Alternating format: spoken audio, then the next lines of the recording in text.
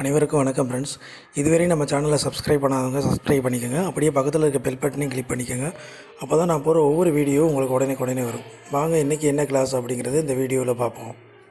பார்க்க போகிற டாபிக் வந்து ரெசிடியூஸ்.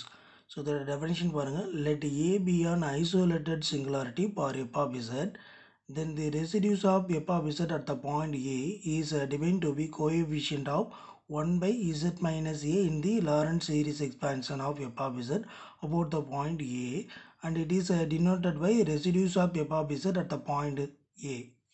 ஏங்கிற பாயிண்ட் வந்து f of z ஓட ஐசோலேட்டட் சிங்குலாரிட்டி இருந்துச்சுன்னா தென் இந்த function f of zங்கிற function residues எப்படி ஃபைண்ட் அவுட் பண்ணணும் அப்படின்னா, இந்த லாரன்ஸ் சீரீஸை நம்ம எக்ஸ்பேண்ட் பண்ணும்போது அதில் வர்ற கோஎஃபிஷியன்ட் இருக்குல்ல 1 by z minus a யோட கோஎஃபிஷியன்ட் தான் நமக்கு ரெசிடியூஸ். ஓகேவா? அதை எப்படி டினோட் பண்ணலாம் அப்படின்னா, residues of f of z at the point A அப்படின்னு டினோட் பண்ணலாம். புரியுதுங்களா? இது வந்து ரெசிடியூஸோட டெஃபினிஷன். ஸோ அதில் ஒரு 3 மெத்தட் இருக்குது. நம்ம ரெசிடியூஸ் ஃபைண்ட் அவுட் பண்ண ஒரு 3 மெத்தட் இருக்குது. நான் 1 by 1 நான் சொல்கிறேன்.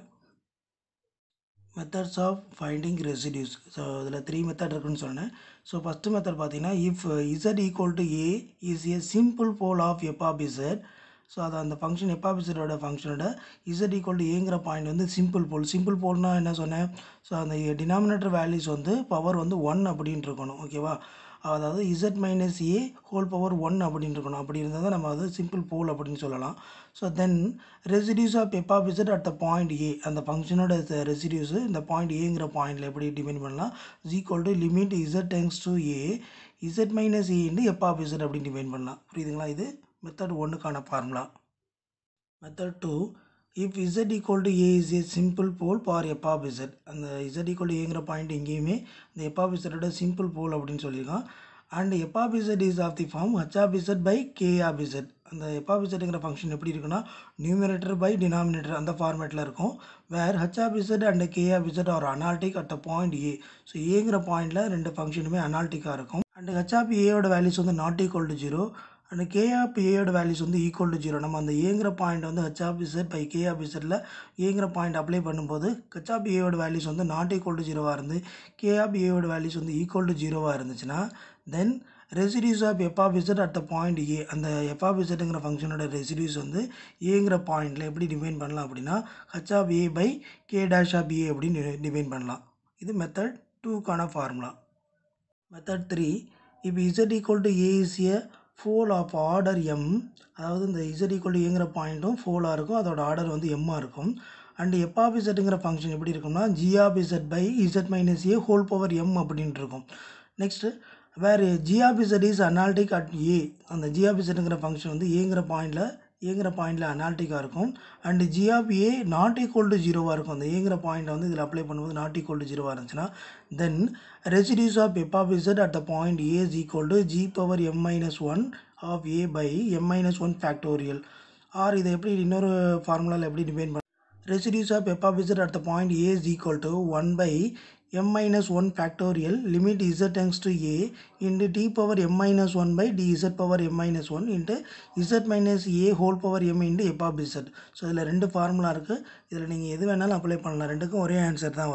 Fourth one, residues of f of z at the point z equal to infinity is given by residues of f of z at the point infinity is equal to limit z tends to infinity into minus z into f of z. So அந்த ஒரு f of zங்கிற ஃபங்க்ஷனுக்கு இன்ஃபினிட்டிங்கிற பாயிண்டில் வந்து நம்ம residues find out பண்ணணும் அப்படின்னா, so அதோட formula limit z tends to infinity into minus z into f of z. புரியுதுங்க? எல்லாமே ரெசிடியூஸோட ஃபார்முலா. இது எல்லாத்தையும் நோட் பண்ணி வச்சுக்கோங்க. நெக்ஸ்ட் இதில் உள்ள டைப் 1, டைப் 2, டைப் 3 அந்த மாடலில் உள்ள கொஷின்லாம் அடுத்தடுத்த கிளாஸில் நம்ம பார்ப்போம். இப்போ நெக்ஸ்ட்டு இம்பார்ட்டன்ட் நோட் பாருங்கள்.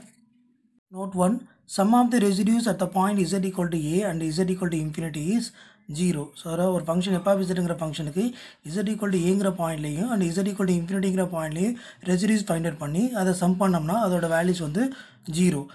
Note 2, the sum of the residues at the point z equal to 0 and z equal to infinity is 0. So இங்கே z equal to ஏங்கிற பாயிண்ட் ஏங்கிறத ஜென்ரலாக கொடுத்துருக்கோம். அந்த இடத்துல 1, 2, 3 என்ன வேணாலும் கொடுக்கலாம். அப்போ பாயிண்ட் zக்கு பதிலாக அந்த இடத்துல z equal to ஏக்கு பதிலாக 0 அப்படின்னு கொடுத்துருக்கான். அப்போ z equal to 0ங்கிற point and z equal to infinity point. So இந்த ரெண்டு பாயிண்ட்லேயும் நம்ம ரெசிடியூஸ் ஃபைண்ட் அவுட் பண்ணி அதையும் சம் பண்ணோம்னா அதோட வேல்யூஸ் என்னவாகும்? 0வாக இருக்கும். புரியுதுங்களா? 3, the residues at the point z equal to 0 is equal to coefficient of 1 by z in the Lorentz expansion. So ஒரு f(z)ங்கிற ஃபங்க்ஷனுக்கு z equal to 0ங்கிற பாயிண்டில் ரெசிடியூஸ் ஃபைண்ட் அவுட் பண்ணோம்னா அதோட வேல்யூஸ் என்னன்னா அந்த லாரன்ஸ் சீரிஸ் எக்ஸ்பான்ஷன் இருக்குல்ல அதில் 1 by z கோஎஃபிஷியன்ட் என்னவோ அதை தான் அது இந்த ஃபங்க்ஷனோட residues values. So fourth one, the residues at the point z equal to infinity is equal to coefficient of minus 1 by z in the Lorentz expansion. So இங்கேயுமே f(z)ங்கிற ஃபங்க்ஷனுக்கு z equal to infinity பாயிண்டில் residues find out பண்ணோம்னா அந்த Lawrence series expansion இருக்குல்ல அதில் -1 by z coefficient values தான் ரெசிடியூஸாக இருக்கும். புரியுதுங்களா? இது எல்லாமே இம்பார்ட்டன்ட் நோட்டு, இது எல்லாமே நோட் பண்ணி வச்சுக்கோங்க. ஸோ நம்ம அடுத்தடுத்த கிளாஸில் சம் போடும்போது கொஞ்சம் யூஸ்ஃபுல்லாக இருக்கும். ஓகேவா? Thank you friends. என்னோடய கிளாஸ் உங்களுக்கு பிடிச்சிருந்துச்சுன்னா வீடியோ மறக்காமல் லைக் பண்ணுங்கள், கமெண்ட் பண்ணுங்கள், ஷேர் பண்ணுங்கள் அண்ட் சப்ஸ்கிரைப் பண்ணிக்கோங்க. நீங்களும் தெரிவில் வெற்றி பெற என்னுடைய வாழ்த்துக்கள். Thank you friends.